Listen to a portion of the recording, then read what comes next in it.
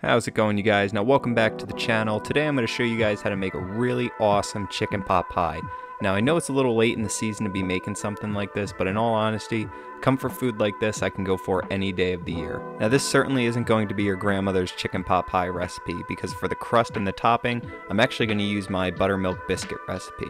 Now I am changing the recipe up just slightly by adding in some different seasonings as well as some cheddar cheese, but the overall recipe and technique is going to remain the same. I will have a link down in the description below where you can find my original buttermilk biscuit recipe. Like I said, it's pretty much the same thing, so just follow it and it should get you by. And again, as the most important part of making biscuits is you want to make sure all of your ingredients are as cold as possible. So I'll take it right out of the fridge, mix it together. Sometimes if it's on a really hot day, I'll put it all back into the fridge. That way none of those beautiful chunks of butter melt, because if they do melt, you're not going to get that puffiness of a truly awesome buttermilk biscuit. Now what's really great about my buttermilk biscuit recipe is you can make it fairly far in advance. Now I made this about 4 days before I actually made the chicken pot pie, and you'll see when I'm done making the actual dough and getting it all assembled and nicely kneaded, I'm going to wrap it up nice and tightly and then put it in the freezer until I'm ready to use it. And now this is what's truly great about a chicken pot pie recipe, is that you don't have to make everything on the same day. In fact,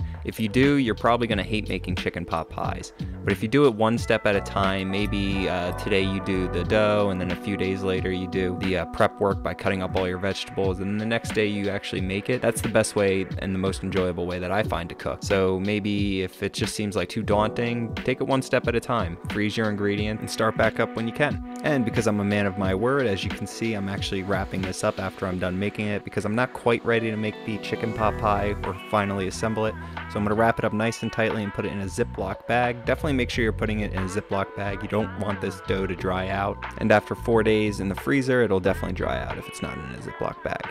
But now we're going to move on to the actual filling of this chicken pot pie, which I think is just about the most important part, obviously. Now, preparation when it comes to a chicken pot pie is everything. You want to make sure you have all of your vegetables diced up and ready to go. Chicken already pre-shredded, different types of seasonings already measured out, creams and milks already measured out. You just want to make sure you have everything ready to go, because once you actually start the cooking process, it does move pretty quickly. And as always, you'll be able to find the ingredient list and the amounts down in the description below. And now this is where you can be really creative when it comes to your own chicken pot pie. As you'll see, I'm adding in a few different ingredients that aren't traditionally found in them, just to kick up the spice a little bit. But you can also change up your chicken pot pie by how you actually cut up your vegetables and what vegetables you even add into it.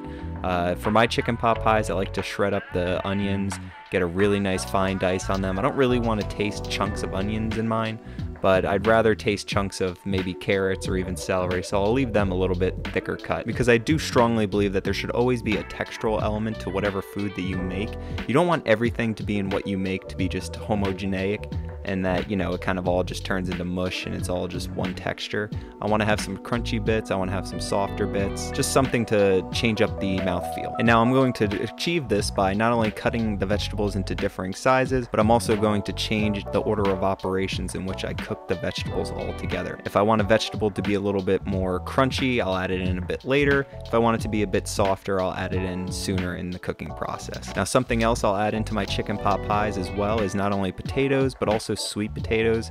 I feel like sweet potatoes give a really nice textural element, as well as a very nice kind of sweeter element, which I think goes really nice for any chicken pot pie. And now I am going to dice these up on a little bit of the thicker side, that's thick with only 2 C's, just because I feel like potatoes, especially if you cook them for a really long time in a chicken pot pie, a lot of times they'll kind of just melt away into mush, which is something I'm definitely not looking for. I want them to hold on to their structure. And now I am going to be using low sodium chicken stock, and the reason I'm using low sodium is just because I want to have a bit more control over the amount of salt that I'm putting into my own filling. And you do want to use chicken stock, because chicken stock is thicker than chicken broth, and that's because chicken stock is made with chicken bones, and when you make it with chicken bones, a lot of times all of that good cartilage, that good collagen will seep out into the actual chicken stock, and that'll help us thicken up our filling later on. And I know some of you might be calling this cheating, but I am just going to use a rotisserie chicken that I bought at my local supermarket. I really feel like these taste pretty good, and I just don't feel like you need to really go out of your way and roast your own entire chicken just for a chicken pot pie. So here I am, I'm going to pre-shred it all, and I'm going to be using an entire rotisserie chicken because this is going to be a very large chicken pot pie. Because whenever you're making a recipe that's fairly involved like this, you want to make a large amount of it, you know, that way you have leftovers. And I will say, a chicken pot pie is one of those things that the longer it sits in the fridge, the leftovers taste even better than when you first pull it out the oven. And now in a very large saucepan, I'm going to start sauteing our onions, celery, and carrots. And I'm also going to throw in the garlic now because I do want to cook down that super strong garlicky taste. That way it mellows it out and it isn't as harsh later on. But now that we've finished cooking down and sweating down our first batch of vegetables, I'm going to add in some flour, give it a good mixing, wait until the flour cooks just a little bit, just till we start getting some nutty notes coming off this mixture. And then we're going to add in our chicken stock, give it another good mixing. Now you're really going to start to notice things are going to thicken up here. Now we're going to add in our milk and heavy cream. And now you can substitute out the heavy cream and just use all milk, but I do think the heavy cream really adds a nice richness and creaminess to the finished filling. And now we're finally going to add in our potatoes and sweet potatoes. Notice I'm adding them in towards the end just because, again, I want to preserve their structure. I don't want it to cook down into mushy baby food. But I'm also going to add in our seasonings now, some parsley, a little bit of sage to get that kind of Thanksgiving-y, really hearty, comfort food vibe. And as you can see, it's starting to really thicken up now. I'm keeping the heat at about medium while I add in our shredded chicken, giving it a good mixing. And now this is where you kind of cook it down and thicken it up to as much as you want. You could definitely stop now and keep it kind of soupy, but I like a really thick filling. And now I'm going to add in our frozen peas at the very end because, pro tip, if you add them in too soon, they're going to turn brown in the filling, and you don't really want that. But I'm also going to add in our chilies and adobo. And I'm really not adding this in for any type of spice value. I'm really adding it in to get that really smoky Chipotle flavor, and I think it goes really good in this. And now, as you can see, I'm going to salt the fuck out of this because we haven't really been using too much salt up until this point, and we are using low sodium chicken stock, and there is a lot here to season, so we're definitely going to add a good amount of salt in here at the end. And now we're going to take it off and let it cool down while we get our crust and topping ready. And the reason you want it to cool down completely up to at least room temperature before you throw it in is because, again, this is a biscuit dough, and in order to get that really fluffy crust and really fluffy topping,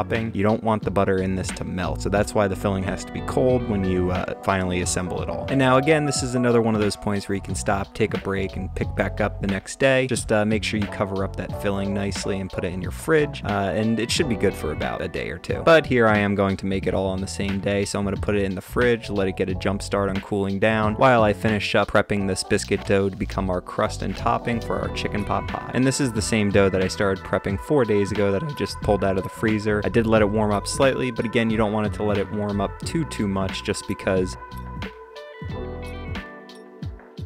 And as you can see, I am still doing the lamination technique that I do in my regular buttermilk biscuit recipe, which again I'll have linked down in the description. And this is also to ensure a super flaky and super puffed up final product in the end. And now this recipe is designed to yield you enough biscuit dough to make a top and bottom crust.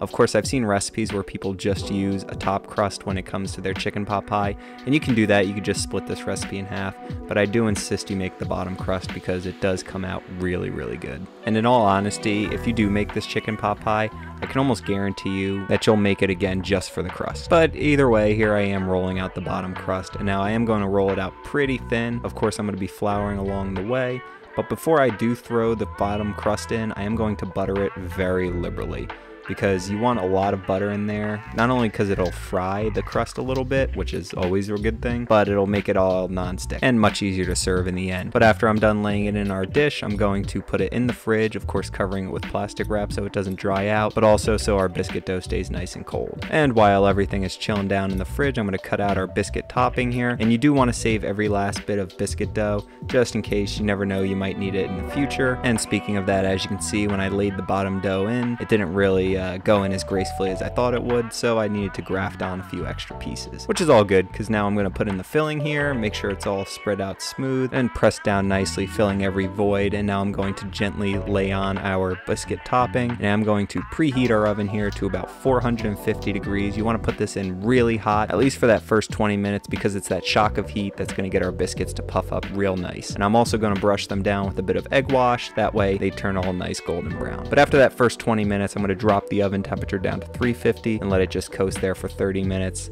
taking it out and letting it cool for another at least 15 to 20 minutes because you do really want this to cool down a lot. Otherwise, if you scoop into it and pull it out, it'll come out super soupy and it will fall all over the place. But as you can clearly see, food presentation is definitely not a skill that I possess, but I promise the flavors and textures of this recipe are absolutely amazing, and I do 100% hope you guys give this one a try. Thanks again so much for watching, and feel free to comment down below if there's any techniques you think I might have overlooked with this one recipe, or if you want to see a certain recipe in the future. Either way, thanks again so much for watching. Please like, comment, subscribe, follow me on Instagram for a behind the scenes look at my recipe development process, and I hope you guys have a great day. Peace.